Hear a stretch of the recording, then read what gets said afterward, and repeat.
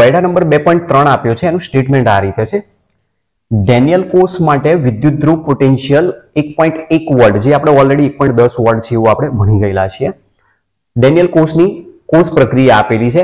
ઝીંકનું રૂપાંતર Zn+2 આયનમાં, copper આયનનું રૂપાંતર copper ધાતુમાં થાય છે. તો પ્રક્રિયા માટે પ્રમાણિત ગિબ્સ ઉર્જા ગણો કીધું છે. તો આપણે જે પ્રમાણિત ગિબ્સ ઉર્જા શોધવાની છે, એ પ્રમાણિત ગિબ્સ ઉર્જાનું સૂત્ર છે delta G0 - NF E0 cell. બરાબર છે. તો મતલબ કોષ દ્વારા કેટલું મહત્તમ વિદ્યુત કાર્ય પ્રાપ્ત કરી શકાય છે એ જવાબ શોધવાનો છે એવું કહી શકાય. હવે આમાં કોની જરૂર પડશે? n ની. તો n નું મૂલ્ય તો તમને અહીંયાથી જ મળી જશે. જુઓ કે ઝીંક ધાતુ જે આપેલી હતી, ઝીંક ધાતુનું રૂપાંતર આયનમાં થાય છે, તો 2 ઇલેક્ટ્રોન ગુમાવે છે. સામે કોપર +2 આયનનું રૂપાંતર સોલિડમાં થાય છે, તો મતલબ એ 2 ઇલેક્ટ્રોન મેળવે છે. તો એના પરથી હું કહી શકું કે n નું મૂલ્ય અહીંયા જે આપ્યું છે કેટલા છે? 2. f ની વેલ્યુ તમે 96487 કુલમ પણ લઈ શકો છો, અથવા તો પછી એપ્રોક્સિમેટ જેને આપણે 96500 કુલમ પ્રતિ મોલ પણ લઈ શકીએ છીએ. પરીક્ષામાં તમે બેમાંથી કોઈ પણ વેલ્યુ લઈને જવાબ શોધી શકો છો. આપણી NCERT ટેક્સ્ટબુકની અંદર 96487 લઈને આપેલું છે. બાકી તમે ગમે ત્યાં જોશો તો ફિઝિક્સમાં અથવા બીજી કોઈ પણ ક્વેશ્ચન જ્યાં જોશો ત્યાં તમે 96500 કુલમ જ જોવા મળશે. તો કોઈ પણ લઈ શકો છો. સાથે સાથે હવે જરૂર પડશે E0 સેલની. તો આપણને અહીંયા કીધું છે, જુઓ ડેનિયલ કોષ માટે વિદ્યુત ધ્રુવ પોટેન્શિયલ. હવે જે વિદ્યુત ધ્રુવ પોટેન્શિયલ આપેલો છે, ડેનિયલ કોષનો પોટેન્શિયલ કયો છે? એકચ્યુઅલી પ્રમાણિત પોટેન્શિયલ છે, કારણ કે પ્રમાણિત મુક્ત ઉર્જા શોધવાની છે ને આપણે ખબર છે કે કોઈ પણ વિદ્યુત ધ્રુવ આપેલો હોય તો નિરપેક્ષ પોટેન્શિયલ આપણે માપી નથી શકતા. તો એના પ્રમાણિત વિદ્યુત ધ્રુવ પોટેન્શિયલના ઉપયોગ કરીને જ આપણે E0 સેલ શોધીએ છીએ. તો જે E0 સેલ આપ્યો છે એની વેલ્યુ છે અહીંયા આપેલી 1.1 વોલ્ટ, અને એના પરથી ડેલ્ટા G શોધવાનું છે. તો ચલો સૂત્ર મૂકીએ અહીંયાથી. ગિબ્સની મુક્ત ઉર્જા delta G0 - NF E0 cell મુજબ -2 × 96487 કુલમ પ્રતિ મોલ. બરાબર છે. અહીંયા જે એકચ્યુઅલી વેલ્યુ લઉં છું એ તમારી NCERT બુક મુજબ જ જઉં છું. તો 96487 કુલમ પ્રતિ મોલ ઇન્ટુ E0 સેલ છે 1.1 વોલ્ટ. તો જે કુલમ ઇન્ટુ વોલ્ટ છે એ જૂલનો એકમ આપેલો છે આપણને. બરાબર, એટલે એ તમારે ધ્યાન રાખવાનું છે. 1 જૂલ બરાબર કુલમ ઇન્ટુ વોલ્ટ દર્શાવેલો છે, એટલે જૂલનો એકમ છે કુલમ ઇન્ટુ વોલ્ટ. ચલો આની ગણતરી કરીને જવાબ શોધીએ કે કેટલો જવાબ આવે છે.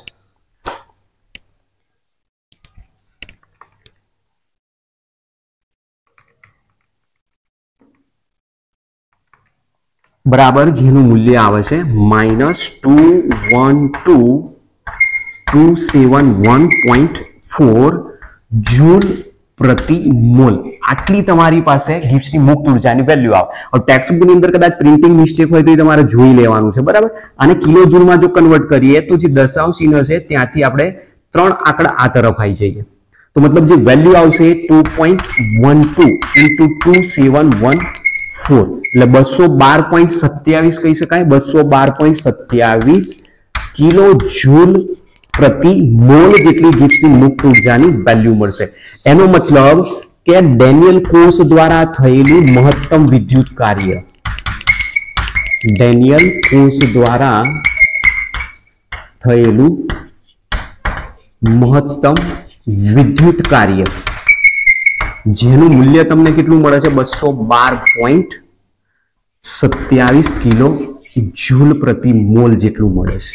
એટલે કદાચ ઇન કેસ જો તમને ક્વેશ્ચન આ રીતનો પૂછેલો હોય કે કોષ દ્વારા થયેલું મહત્તમ વિદ્યુત કાર્ય કેટલું, તો કોષ દ્વારા થયેલું મહત્તમ વિદ્યુત કાર્ય એ પોઝિટિવ આવે, પણ એ ગિબ્સની મુક્ત ઉર્જા સ્વરૂપે મળે છે, એટલા માટે એની વેલ્યુ આપણને અહીંયા કેવી મળી છે? માઇનસ મળે છે. બરાબર, એટલે આ પ્રમાણેનો ક્વેશ્ચન છે. તો તમારી બુક્સની અંદર તમારે આ આન્સર ખાલી એક વખત ચેક કરી લેવાનો છે કે આન્સર આ રીતના આપેલો છે કે નહીં. બરાબર છે, ક્યાં પ્રિન્ટિંગ મિસ્ટેક હોઈ શકે છે ત્યાં. ચલો ત્યાર પછીનો લખાણ સંબંધિત પ્રશ્ન આપ્યો છે.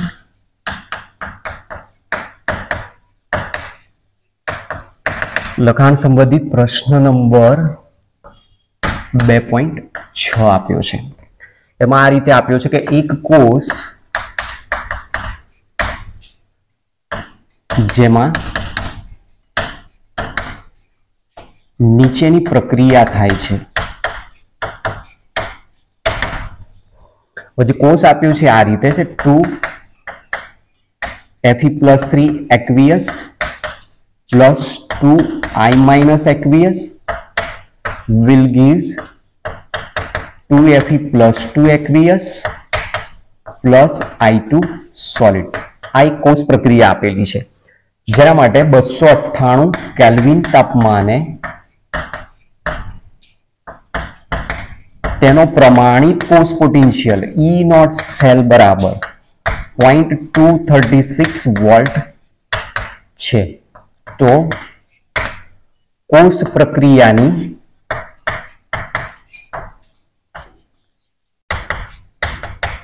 પ્રમાણિત ગિબ્સ ઉર્જા અને સંતુલન અચળાંક મેળવ્યો એવું કીધું છે.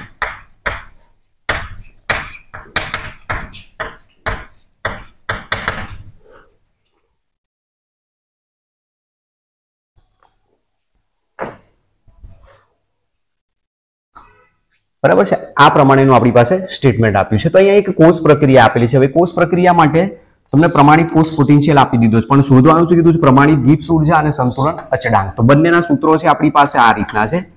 Delta G0 is equal to -NF E0 cell અને સંતુલન અચળાંક જો શોધવો હોય તો delta G0 is equal to -2.303 RT log Kc. ચલો વન બાય વન અહીંયા ટોપિક સમજતા જઈએ. પહેલા શોધવાનું છે આપણે પ્રમાણિત મુક્ત શક્તિ. પ્રમાણિત મુક્ત શક્તિ માટે આપણું જે સૂત્ર છે એ મુજબ delta G0 is equal to -NF E0 cell, જ્યાં સૌથી પહેલા n નું મૂલ્ય કેટલું થાય છે આપણે સમજવાનું. તો જુઓ અહીંયા જે બતાવ્યું છે એ મુજબ Fe+3 આયનનું રૂપાંતર Fe+2 માં છે અને I- નું રૂપાંતર I2 માં છે. તો પહેલા તો ઓક્સિડેશન નંબર કેટલા આપે છે ચેક કરી લો. આનો પોતાનો ઓક્સિડેશન નંબર +3 છે, પણ કેટલા મોલ છે અહીંયા ટોટલ 2, એટલે 3 દુ 6 થયો ટોટલ વીજભાર. જ્યારે અહીંયાનો ઓક્સિડેશન નંબર +2 છે અને એ ટોટલ આયન 2 છે, તો ટોટલ વીજભાર આનો 4 થયો.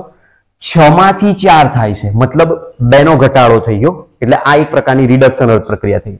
જ્યારે અહીંયા તમે જુઓ આયોડિનનો આયોડાઇડ આયન તરીકે ઓક્સિડેશન આંક -1 છે, તો ટોટલ થયો -2 અને અહીંયા I2 સોલિડ ફોર્મમાં છે, 0 થઈ જાય. તો -2 માંથી 0, 2 નો વધારો ઓક્સિડેશન પ્રક્રિયા, +6 માંથી 4, 2 નો ઘટાડો રિડક્શન પ્રક્રિયા. મતલબ n ની વેલ્યુ કેટલી છે? 2 આપેલી છે. ચલો ત્યાર પછી જોઈ છે ફેરાડે.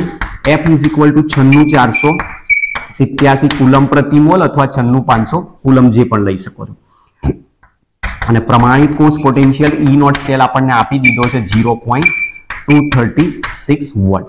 તો ડેલ્ટા G શોધી નાખીએ. therefore delta G0 is equal to -2 × 96487 coulomb પર mall into 0.236 volt is equal to 2 × 96487 × 0.236 બરાબર, જેનું મૂલ્ય આવશે -4551.86 જૂલ પર મોલ અથવા કિલો જૂલમાં જો આની વેલ્યુ લઈએ. બરાબર છે. કિલો જૂલમાં જો વેલ્યુ લઈએ તો અહીંયાથી દશાંશીથી જમણી બાજુ 3 પોઈન્ટ ખસો એટલે 45.5418 કિલો જૂલ પ્રતિ મોલ, અથવા તમે આને રાઉન્ડિંગ અપ કરી નાખો તો વેલ્યુ થઈ જશે -45.542 કિલો જૂલ પ્રતિ મોલ. આટલું કોષ દ્વારા મહત્તમ વિદ્યુત કાર્ય આપણને પ્રાપ્ત થઈ શકશે. મતલબ કોષની પ્રમાણિત મુક્ત શક્તિની વેલ્યુ અહીંયા -45.542 કિલો જૂલ પ્રતિ મોલ મળશે. હવે ત્યાર પછી આપણે શોધવાનો છે આનો સંતુલન અચળાંક કેટલો આવશે.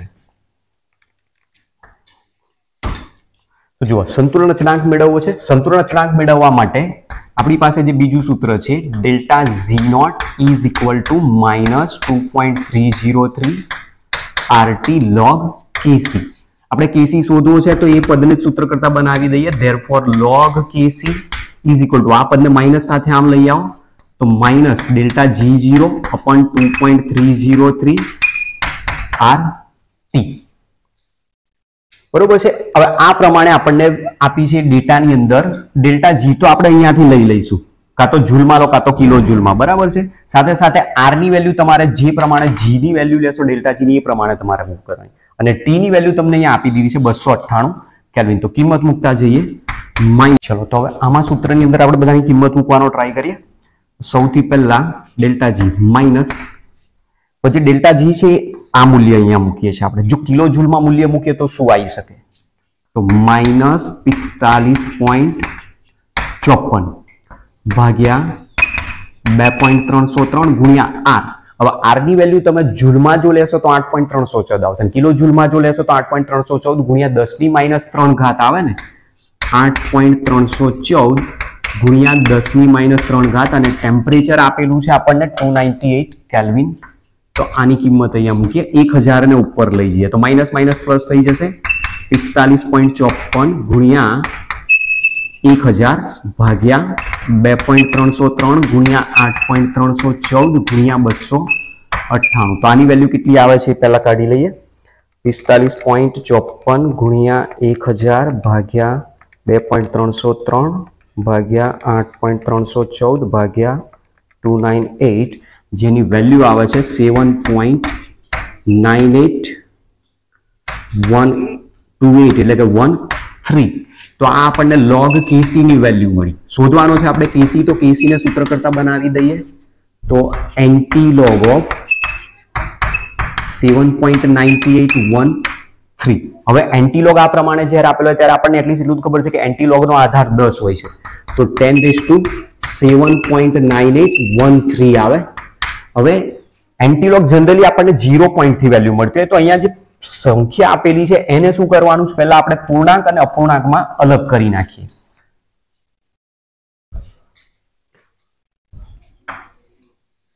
જો આપણું જે સૂત્ર છે આ રીતે છે કે Kc = anti-log એટલે 10⁻7.9813 છે. તો આમાં પૂર્ણાંક અપૂર્ણાંકને જો અલગ કરી દઈએ તો 10⁻7 પ્લસ 0.9813.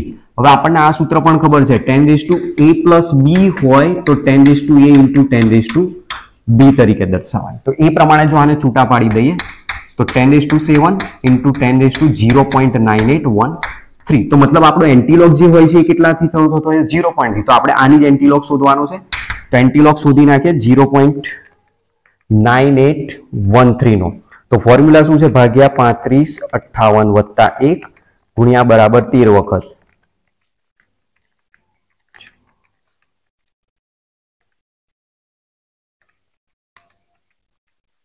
જેની વેલ્યુ આવે છે 9.57 into 10⁷. તો જે આપણી પ્રક્રિયા આપેલી છે એ કોષ પ્રક્રિયા માટે સંતુલન અચળાંકનું મૂલ્ય કેટલું મળશે તમને? 9.57 into 10⁷ જેટલું મળે છે. તો આ પ્રમાણેનું તમારી પાસે એક્ઝામ્પલ આપેલો છે. એટલે જ્યારે પણ તમારે સૂત્ર આપેલું છે, કયા સૂત્ર વાપરવાના એ ડિપેન્ડ તમને ડેટા શું આપેલો છે એના આધારે. તો પહેલા ગિબ્સની મુક્ત ઉર્જા શોધવાનું કીધું હતું, E0 સેલ આપી દીધો. પછી તમને સંતુલન અચળાંક શોધવાનું કીધું, તો સંતુલન અચળાંક શોધવા માટે આપણે ગિબ્સની મુક્ત ઉર્જાની જરૂર છે, તો ત્યાં તમારે એની વેલ્યુ લેવાની. પણ ધ્યાન શું રાખવાનું છે કે ડેલ્ટા G0 જે તમને મળ્યો છે એ જો જૂલ પ્રતિ મોલમાં તમે લો તો R ની વેલ્યુ તમારે 8.314 જૂલ પર કેલ્વિન ઇન્ટુ મોલ લેવાની. અને જો ડેલ્ટા G0 બરાબર કિલો જૂલ પ્રતિ મોલમાં લો તો આની વેલ્યુ લઈ લેવાની છે R ની, R બરાબર 8.314 ગુણ્યા 10⁻³ ઘાત કિલો જૂલ પ્રતિ મોલ. બરાબર છે. એટલે આ પ્રમાણેની વેલ્યુ લઈને તમે એનો જવાબ શોધી શકો છો. ઠીક છે. તો આ પ્રમાણેનો આપણો જે ક્વેશ્ચન હતો એ અહીંયા કોયડા સ્વરૂપ અને લખાણ સંબંધી સ્વરૂપે પ્રશ્ન પૂરો થાય છે. ઠીક છે. તો મળીએ હવે પછીના નેક્સ્ટ વિડીયો લેક્ચરમાં. Thanks to all. જય હિન્દ, જય ભારત, વંદે માતરમ.